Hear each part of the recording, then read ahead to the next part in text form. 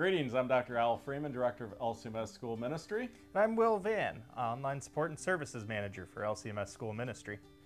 And we are here to discuss with you the rollout of our new NLSA protocol, which we call Protocol G. And we call it Protocol G because really it is made for K-8 schools. And we do have this rolling out for the new 2024-2025 school year accreditation process and thereafter. And our goal with this new protocol was the fact that we've been using the current protocol for several years, and many of you have been through that 2, maybe 3 times at this point. And the scoring on it would only allow you to go to really a 3. You could get a 4, but 4s were limited. The new protocol has a scoring system that is new, and it goes from 1 through 4 on the general indicators. Each general indicator will have benchmarks for a 1, a 2, a 3, and a 4. If you meet all of those benchmarks, you get a 4. What this will do is allow you to hopefully better identify in your school those areas of needed growth, as well as those areas of great affirmation and excellence to get a 4. It will help us to pull out best practices from our Lutheran schools as you go through this process. And also with scoring of 1 to 4, our goal is to look at those general indicators and pinpoint each of those scores for the school, for those schools in a district and what the district average is, and then also nationally what those averages are. Our work then will be with district ed execs as well as here at the national office to identify where we are excelling on those general indicators system-wide, district-wide, and at a school site. Anything to add, Will?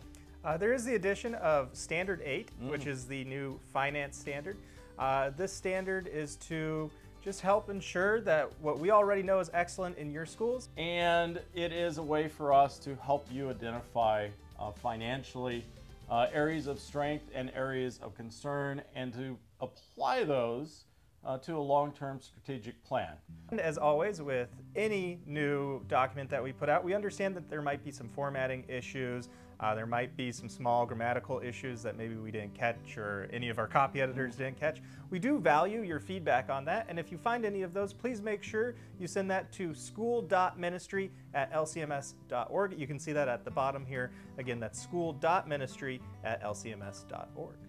With that, we're also excited to announce we will be rolling out our new online platform, Jetpack, powered by Virtual Atlantic.